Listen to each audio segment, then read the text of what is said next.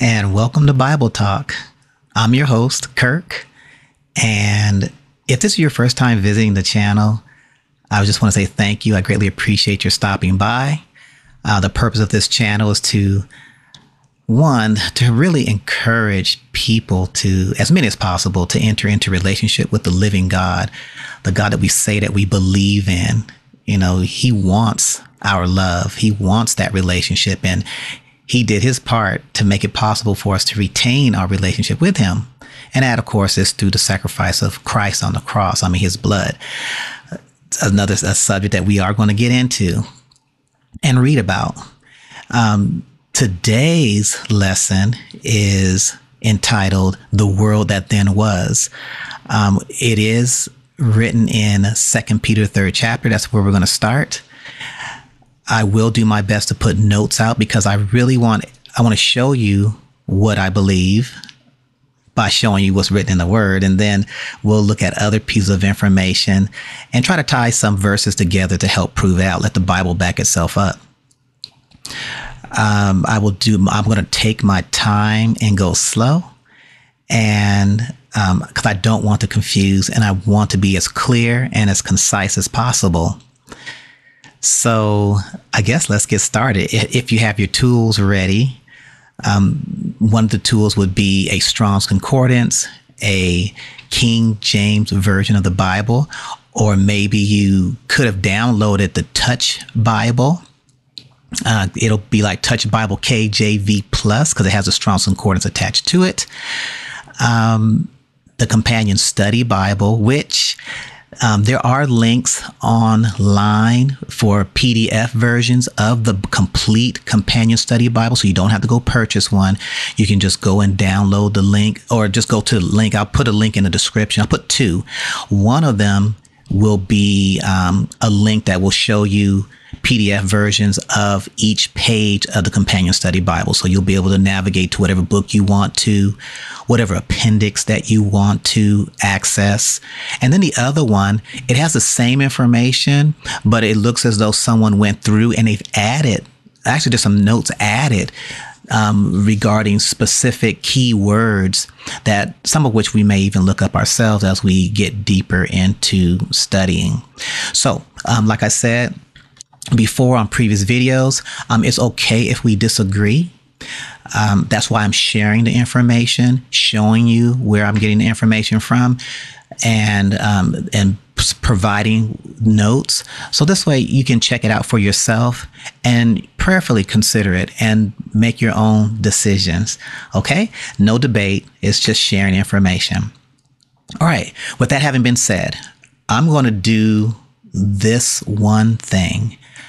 I'm just going to describe or explain the concepts surrounding, the bigger picture of, the world that then was, and why it's important to study, or at least be aware of this to better understand the Bible, because this will take us into Genesis, which will cause us to see Genesis from a slightly different perspective. And so here we go. So this is the concept, if you will.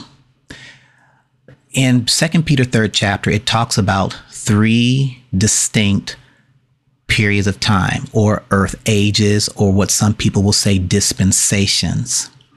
So you have the world that then was, the heavens and the earth which are now, and then you have the new heavens and the new earth. So the world that then was, when God did His creative work, He created everything: the planets, the universe, our spirits. And Paul talks about how we have two bodies. We have a spiritual body, and we have a terrestrial, or this physical body that we reside in right now. But the thought is this, that at the very beginning, the Lord created all things, created our spirits, and we existed with the Father in spiritual bodies, not, and I'm not talking reincarnation at all. We existed in spiritual bodies with the Father. So Satan rebels against the Father, and there's verses that we'll cover that will talk about his rebellion. And he's still at work today. There is a devil at work as well. So anyway, Satan rebels against the Father, and some of us sided with him in that rebellion. So instead of the Father destroying his children that he created, he just did away with that earth age or that period of time. Now, during that period of time, the only thing that would have been in flesh would have been the dinosaurs and all the other animal creatures that are found locked in the fossil record. Okay? That's why we find their remains. The spiritual bodies that we have were not made of flesh and blood, but they had mass.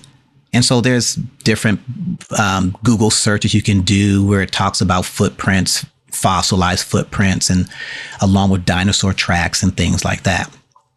Anyway, so the Father did away with the world that then was.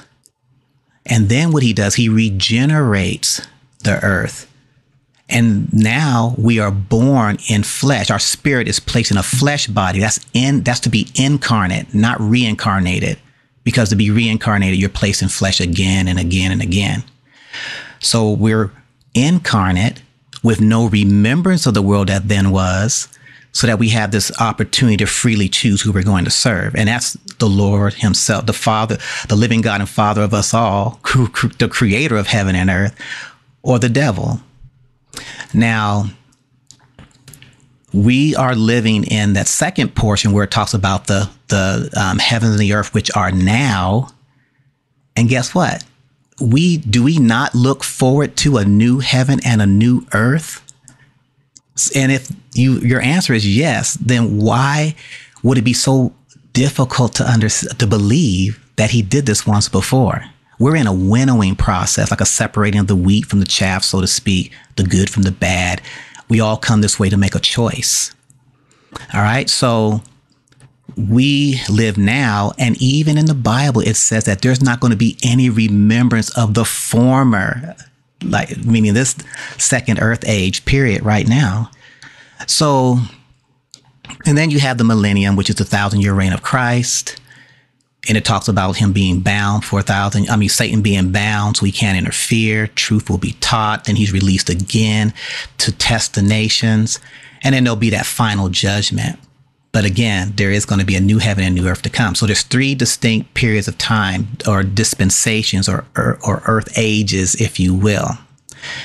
So if you stuck around for that high level, and like I said, I'm not, maybe I didn't do a good job explaining it, but if you stuck around this long, stick around even longer, and then we'll go over some verses and try to tie this all together.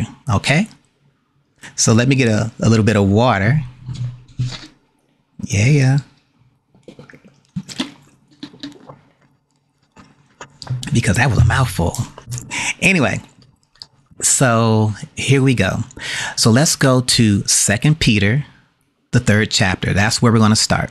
And what we're going to do, we're going to take this into small pieces. So I'll try not to make this too long. I'll try not to go too long with it. So this way you can chew on it a little bit, and then we'll come back and we'll do the next video. All right. So what I want to do is I want to go to 2 Peter 3rd chapter.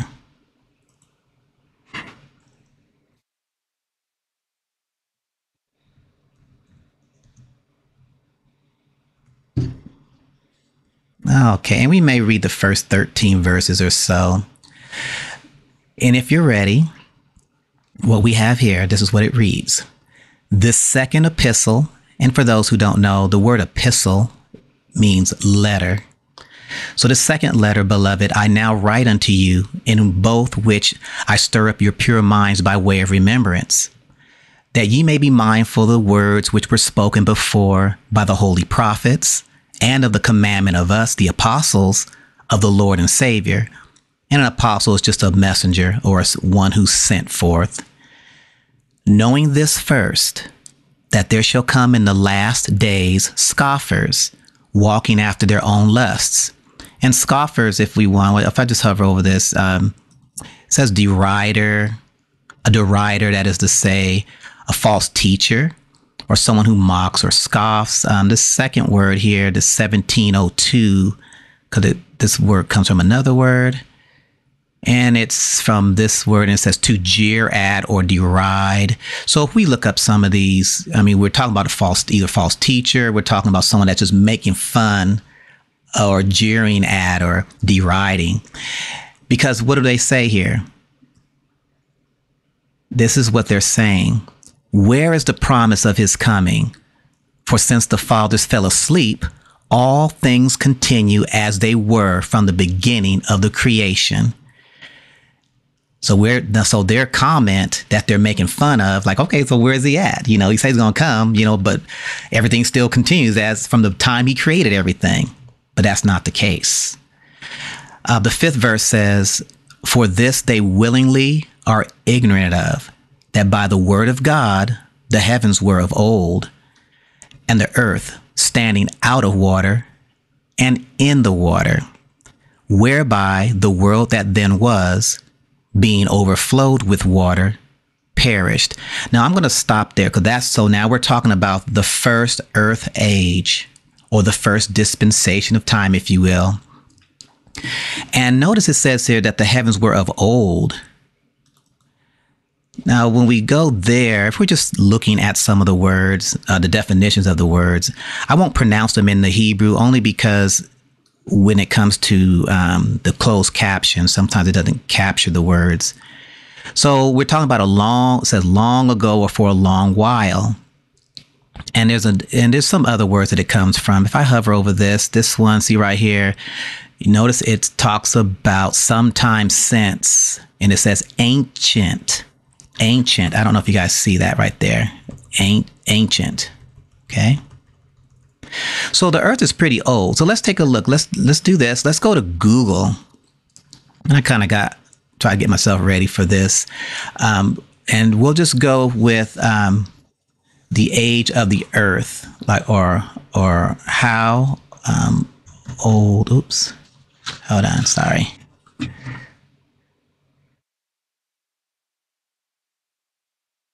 One moment. My mouse is not cooperating. How old is the earth? And there it is right there. 4.543 billion years old. That's with a B. Okay. So the earth is ancient. It is old. And I did and it even says right here, today we know from radiometric dating, because I thought the same thing, like, well, how do they know how old the earth is, right? But they did radiometric dating, and you can go ahead and Google that and find out what that process looks like. But scientists are saying that the earth is approximately 4.5 billion years old. So then what was the next question that you think popped in my head? I'm like, well, how old is the universe? So let's try that. Let's try that.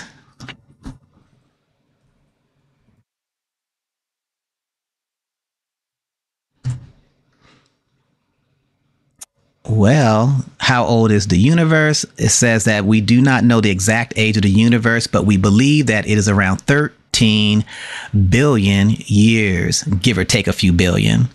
And I believe I saw another Google, see, even like down here where it says they're now saying it's probably even 26 billion years old. But who knows? All I know, it's pretty old, ancient, right? So this earth is ancient.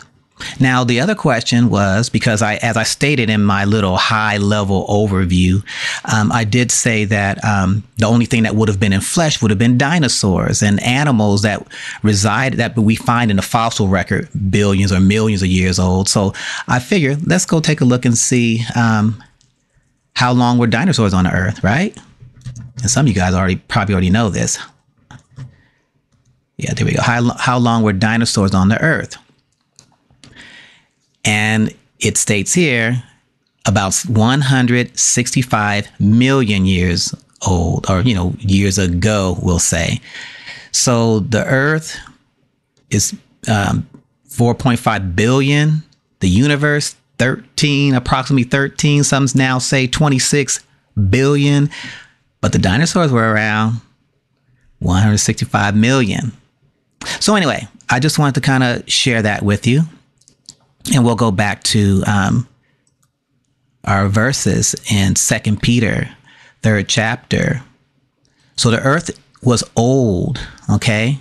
The heavens were of old and ancient. So we just kind of looked at some information to try to back that up.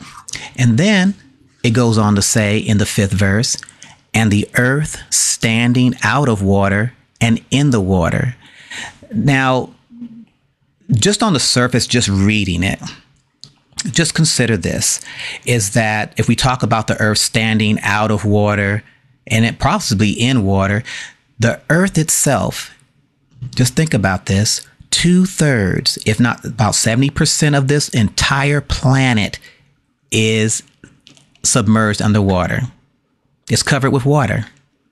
So that could possibly represent standing in water and also standing out of water, because the land mass upon which we occupy is standing out of the water. That's why we got houses and buildings and everything built, and we survive above the water. But for standing out, I'm just going to go with the standing out of water, with the planet being covered by 2/3 of water, okay? But the standing in water, there is a theory, and it's a scientific theory, and it's called the canopy theory. And we're going to go Google that. And so what is believed is that there was a layer of water, of water vapor that surrounded the earth out in the atmosphere. So let's go look up canopy theory. And again, this is, you can just Google it. And again, I'm just sharing information to help us to kind of better understand what we're reading, or to at least try to show that there's information that can, outside of the Bible too, that can kind of help validate some of this stuff. And then we'll let the Bible back itself up too. So let's go the canopy theory. Well, actually, I think I already have it pulled up, so I'll just click here.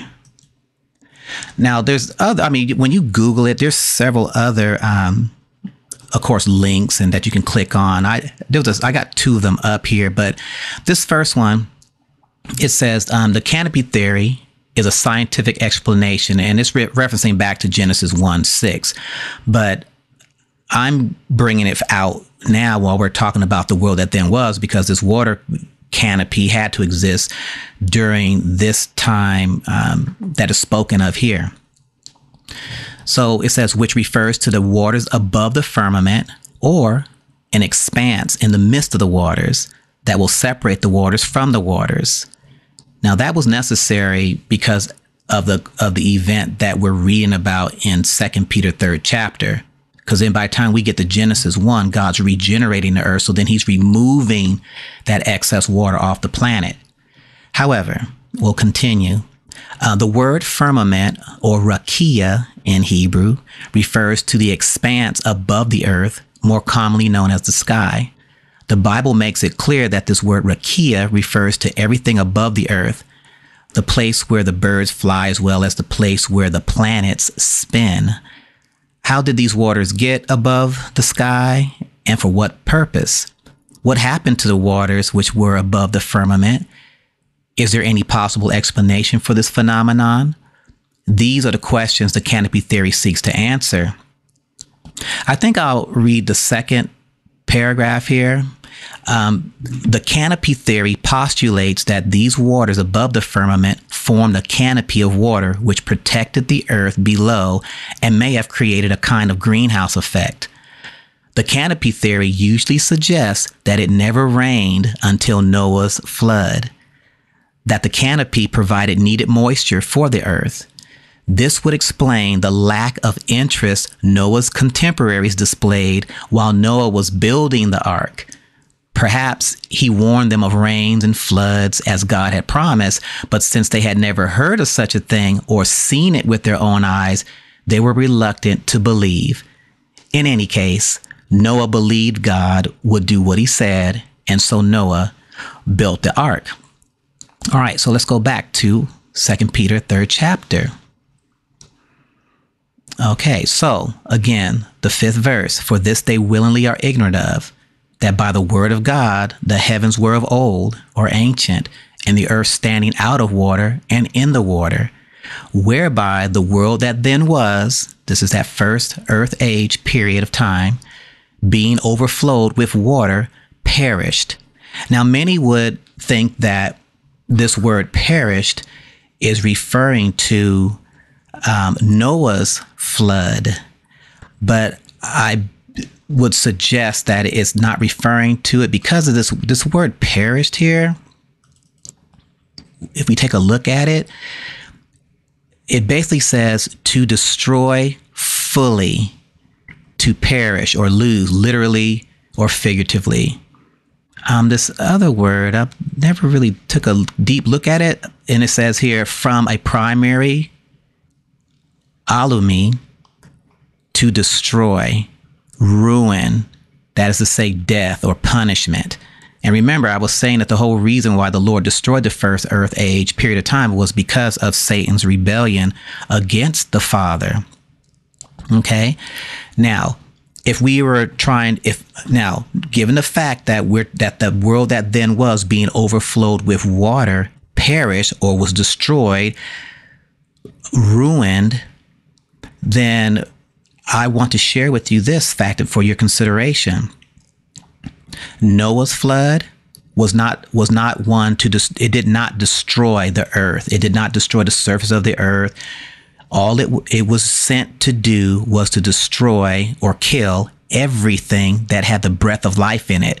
Everything that had the breath of life. And so I'm going to take you to Genesis, the 6th chapter. So let's go to Genesis 6. We'll be coming back to 2 Peter.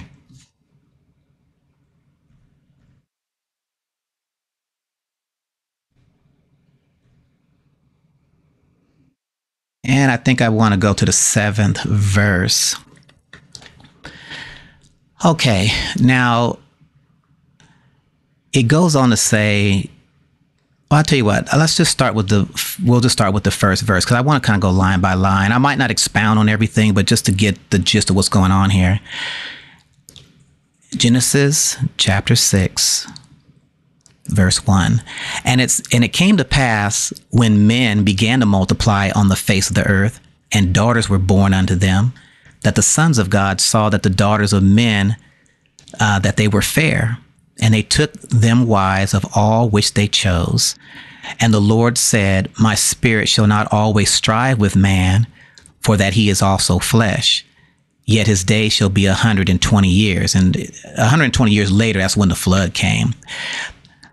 There were giants in the earth in those days, and also after that, when the sons of God came in unto the daughters of men, and they bare children to them. The same became mighty men, which were of old, men of renown. And when we go back over these, when we go back to Genesis and study the book of Genesis, we'll go deeper into this section. And God saw that the wickedness of man was great in the earth, and that every imagination of the thoughts of his heart was only evil continually. And it repented the Lord that he had made man on the earth, and it grieved him at his heart. And the Lord said, I will destroy man whom I have created from the face of the earth, both man and beast, and the creeping thing, and the fowls of the air, for it repenteth me that I have made them. Okay, so it was also mentioned, I think in the 13th verse, when the Lord is talking to Noah, and the 13th verse, it says, and God said unto Noah, the end of all flesh is come before me, for the earth is filled with violence through them. And behold, I will destroy them with the earth. Now, this word with here is actually from, I'll just double click on it because you can see it'll say near, hence, generally, with, by, at, among. And so in the King James Version, all these different words that are listed right down here is when this Hebrew word is translated, and one of them is from. So it should have been from in this verse, the 13th verse. So it's in line with the 7th verse that we read earlier. in which the Lord said he's going to destroy them from the earth or from off the earth.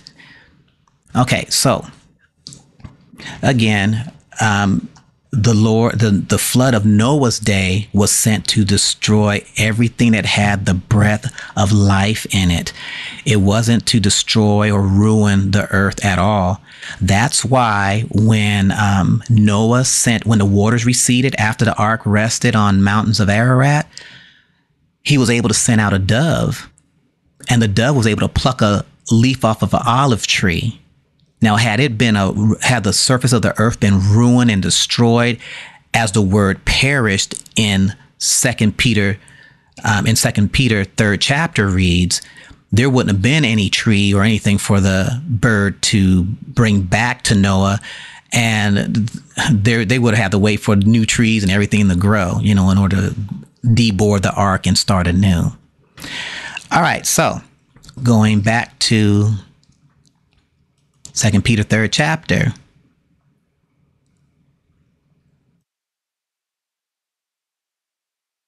Okay, so whereby the world that then was being overflowed with water perished.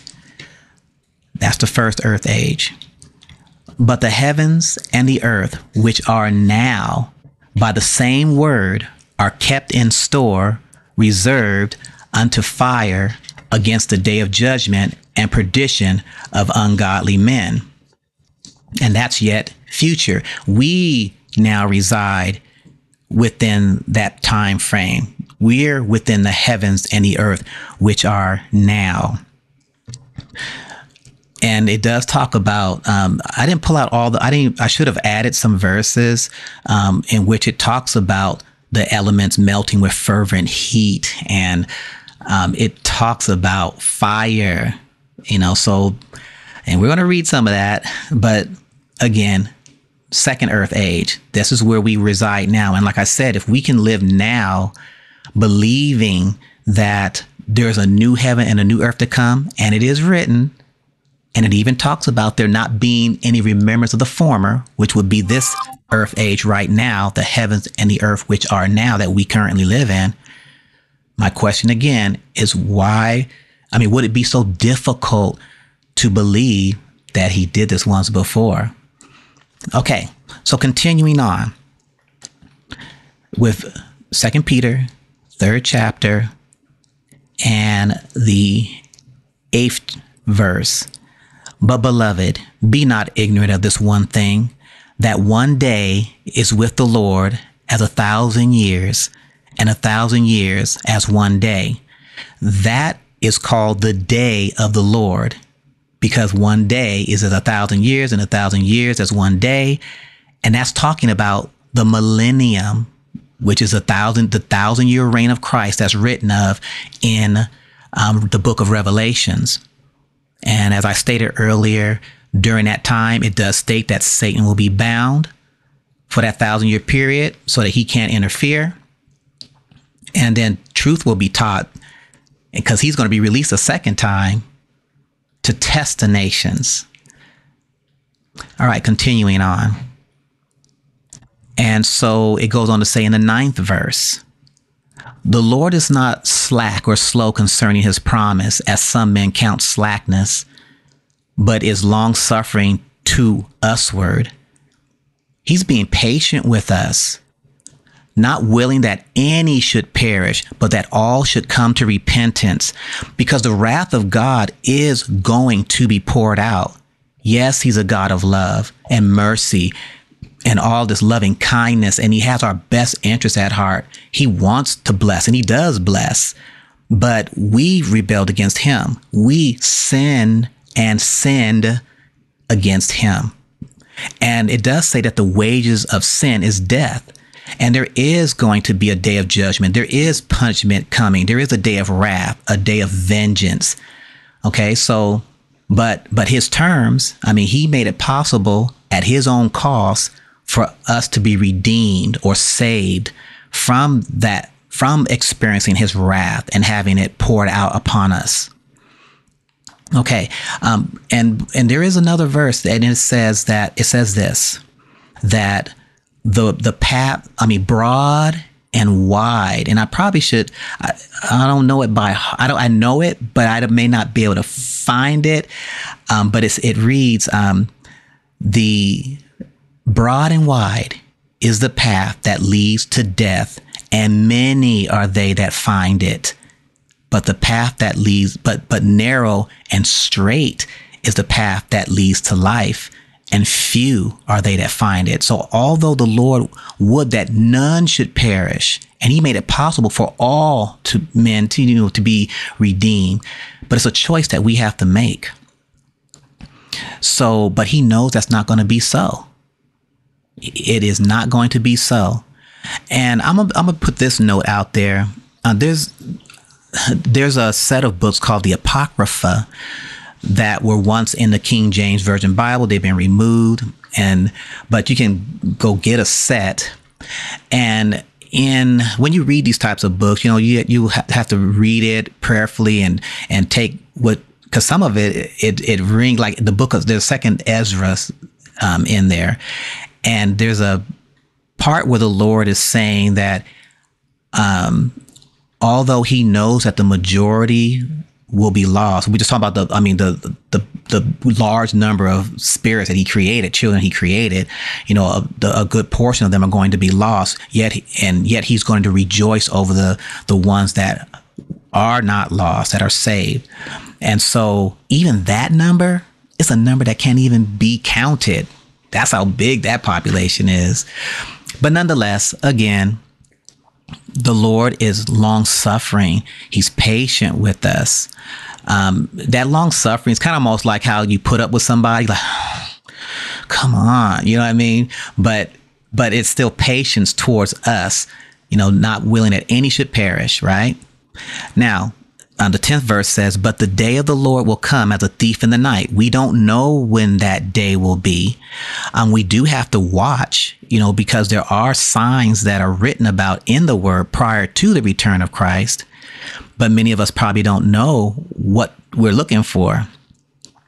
It says, in the which the heavens shall pass away with a great noise, and the elements shall melt with fervent heat. The earth also and the works that are therein shall be burned up. Seeing then that all these things shall be dissolved, what manner of person ought ye to be in all holy conversation and godliness, looking for and hastening unto the coming of the day of God, wherein the heavens, being on fire, shall be dissolved, and the elements shall melt with fervent heat? Nevertheless, we, according to his promise, look for new heavens and a new earth, wherein dwelleth righteousness. So I think at this point, this would probably be a good stopping point. Because again, like I said, I want to kind of just take this just a little bit at a time, give you some information, let you review it for yourself, prayerfully consider it, and then decide. There's information that we're going to go over and some studies that it's just to help you understand the Bible better, or what's being explained historically. And it may even help with some of the prophecies. And that's another portion of the Bible is prophetic information. And as I stated earlier, and so that's the warnings and the predictions and telling us what is yet to come. And then I also said that, you can look at it as a love letter from your Father, expressing his heart unto us and his continual request for us to come unto him. But you'll see that request has often been met with rebellion and the turning of our backs to him. And so oftentimes, if we look over our lives, we could probably see those moments where we may have dishonored him, or we may have said or done something to hurt his heart or his feelings. And yet his love, his love is abounding. And we want to be a reflection of that type of love. And that love doesn't mean that, he chastens us when we need to be chastened. He fights, he defends, that doesn't mean you just take it on the chin. But anyway, so I'll let you guys think on this little bit. I will put some notes up to this point in the description. And then what I'll also do is I'll put 2 different links for the Companion Study Bible. And I believe that I could also put a link for the Amplified Bible for those who are interested. And like I said, it has easier readability. Anyway, so I'm going to close this out in prayer.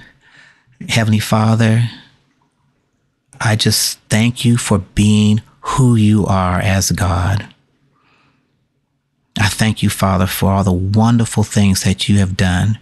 You have been a source of provision. You have been a hedge of protection for many, Lord. I thank you for this moment to come and share your word with my brothers, Lord. And I pray that you will open our hearts and our minds to receive your truths, your words, Lord. And that you will grant wisdom, knowledge, and understanding. For you said that if any man lacks wisdom, let him ask it of God. And so I'm asking you, Father, for wisdom, knowledge, and understanding for all those who hear my voice as I petition you on behalf of us all. Please draw near. We love you, Father, and we need you. We trust, rely, and depend on you for all things. And I thank you, Lord, for your work of salvation in and through Christ and his blood that covers us, Lord, so that we don't have to experience your wrath. Glorify yourself according to your perfect will throughout the face of this earth, Lord.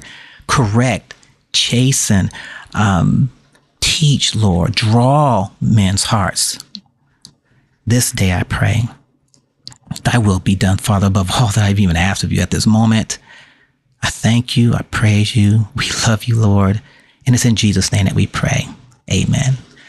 All right. So, hey, there you go. Just the start of the world that then was. I gave you the high level so you kind of know where we're going with this. Then we started with some supporting verses regarding the 3 earth ages being stated apart. And there's some other verses where it talks about the new heavens and the new earth. We considered the age of the earth, the age of the universe, how long were the dinosaurs here? And again, it's just information for you to consider. What I will tell you is this, with the next video, eventually we should get into Genesis, the first chapter, the first verse. And you'll see how where the world that then was fits into that. It's all tied in with that very, very first verse. Or actually, we probably take the 2 verses and then we'll make some sense of that second verse. All right. Hey, if the information that you are receiving on this channel is enlightening, inspirational, thought-provoking, if you think it has any value at all I ask, hey, share the link to the channel, subscribe. If you want notifications when, another video is posted, click the bell. If you like it, you can like it. But I just really want to reach as many people as possible and help. If I even help one person learn how to study their Bible or help someone to see the living God in a better light to where their heart is drawn unto him all the more, I've done my part. And I'm going to leave you guys with this. There's a verse in the Bible and it says, one man plants, one man waters, but God causes the growth. His desire to have a relationship with you is his desire. All he wants is your love. And yes, God could have made us like robots where we're like, no sin, no sin. I love you, Lord. I love you, Lord. But you have to think about this. He gave us free will. Why? Because love, genuine love, is something that is generated from within out towards someone. So he wants that genuine love. And you can't get that when you force it, when you make someone to obey it, to give it. That's not genuine love. So that's what he wants, is our love. All right. Hey, so thank you again for joining. And until next time. And I think this video, I didn't even show up on screen. I'm kind of ashamed. I feel kind of bad because I wasn't on at all. Anyway, there you go. Kirk out.